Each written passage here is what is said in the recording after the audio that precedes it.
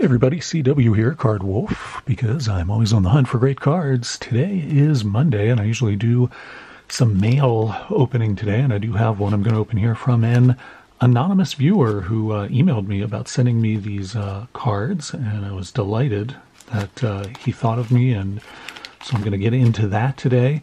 Also have a pack I thought I'd open because, just like to do a little more on this episode, just a few cards, a couple of cards in here, so we'll open that pack as well. And of course, today in the United States is also Memorial Day, so I want to take a moment before I start this episode and make sure to give a very heartfelt thank you to the courageous men and women who have sacrificed for our country to preserve our democracy and to protect and keep safe all of us, both here in the U.S. and many people in many other countries across the world have benefited from their sacrifice, and they deserve very much our thoughts today and every day. So as we get started here, we'll get into this package first, I think, and then we'll open this pack. I picked this up the other day at the store for $5. As you can see, it is last year's Heritage, I guess a value pack is what they call this, so we'll get into that in a moment. First, I'm very excited to see these cards. These are some vintage cards that this person who wishes to remain anonymous very generously offered to send me, said they picked these Orioles cards up as part of I think a mystery pack is what I think they said, some sort of a thing that they bought somewhere. I don't know if they got it at a card show or if they got it online, but some sort of a mystery pack, and they ended up with these vintage Orioles cards, and they thought of me immediately, which is just so kind. I'm just always touched when people are so thoughtful to just, do something like that. Oh, hey, I found these in a mystery pack, and they think of me to send them to. That is, I'm very grateful for that. Very, very grateful. And here they are. They're both Orioles, and they're both quite old, which is pretty awesome. I got these taped on here quite well. So if I might have to get Mr. Kershaw out to get through this tape, actually. Do that. Like there. See if I can do that. This one is a 1957 Willie Miranda, who was a very good shortstop for the Orioles back in the 50s. And you got to remember, the Orioles, though there was a minor league Baltimore Orioles team for many years, and there was a Negro League Baltimore team as well, there was not a major league Baltimore team until 1954. That was the first year the Orioles came in. And so got a nice Jehozy Hurd here from then. And let's get this out of here so I can concentrate on the cards. Put Mr. Kershaw up there for now in case I need him again. Up and look at this. The anonymous sender here also included a very nice Cal Ripken Jr. card. That is awesome. This is a Leaf card from 1993, and these are beautiful cards, and on the backs of these there are usually some sort of scene from the hometown. There it is, the Baltimore Harbor there, and that is the USS Constitution, which has been docked in the Baltimore Harbor for many years. I've been aboard that ship several times, and it's kind of like a floating museum, I guess you could say. It's a big tall clipper ship, and it's a beautiful piece of the Baltimore Harbor Place, big harbor area there. There's also a submarine in the Baltimore Harbor. I think it's called the Torsk, and I've been on that as well, and that's very educational. I toured that several times when I was in, I guess, grade school and high school. They took us down there, and so if you ever go to Baltimore and you're interested in that kind of stuff, you can find all kinds of cool things in the Baltimore Harbor, as well as, of course, Fort McHenry, which is where our national anthem was written. And Fort McHenry is very beautiful, actually. If you get a chance to go down and see Fort McHenry, it's quite lovely, and it's really a nice place to go and very unique. All right, so both of these, I put this one over here, I'll put that one back out too. Both of these vintage cards are such wonderful treats to add to my collection. I mean, you really don't see these cards just kind of floating around out there. These are real finds. I mean, I'm delighted to get these. This is very, very early, as it says here, 1954 Topps rookie card of Jehozy Hurd, and 1954 was the first year that the Orioles existed, so you're not going to see Orioles cards much older than this, that's for sure. So this is a very, very nice card to get. And then a 1957 Willie Miranda. I'll get the team bag off of here as well. Willie Miranda was a very good shortstop for the Orioles, actually, for many years. Willie Miranda was just, you know, I can't really see it because that sticker is there, so I'll go ahead and pull this out for you. And this is in great shape. I mean, you can see here, there's, you know, no scuffing really on the surface of this. Corners are a little rounded, but boy, it's nicely centered. What a beautiful card. Really nice to see this. Really, just a great card. I mean, what a wonderful card to find.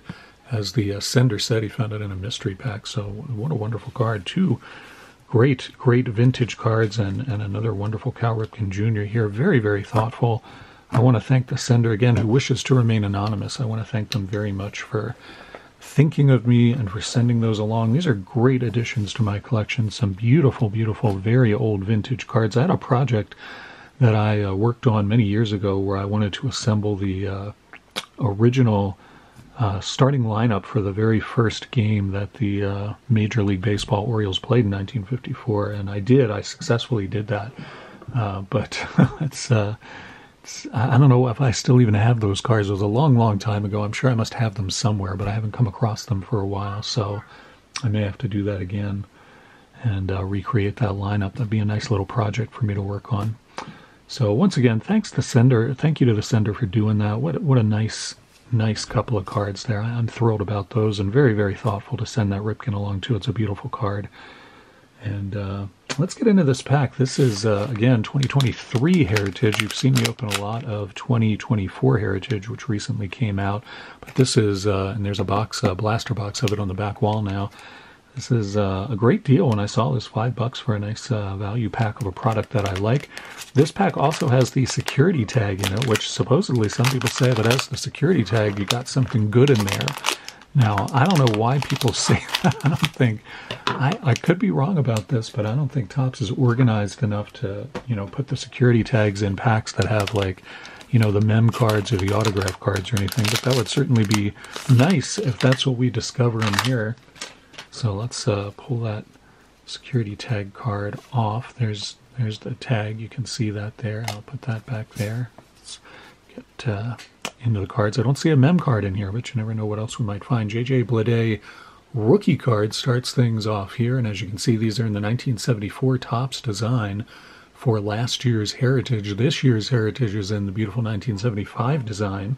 Very, very colorful 1975 design, but this is a nice, clean design. I always liked these. I remember opening packs of these back in the day. Kevin Gausman, and nice Orioles rookie card. How about that? Terran Vavra. We've got Mackenzie Gore and Lamont Wade, who I think is one of the Giants' better players, actually. I don't think gets a lot of, you know, love around the league because there are a lot of big superstars, but I think as far as the Giants players go, I actually really like Lamont Wade. I think he's a solid player. Deserves more playtime. Corey Seager, very good player for the Rangers there, and C.J. Abrams. Another Oriole. That's awesome. Austin Hayes. So 2 Orioles in this value pack of 20 cards. Pretty sweet. Trace Thompson from the Dodgers. I don't know why this keeps going out of focus. Get that back in so you can actually see the cards. And then a cool in-action shot of Bobby Witt Jr. on the Gold Cup card.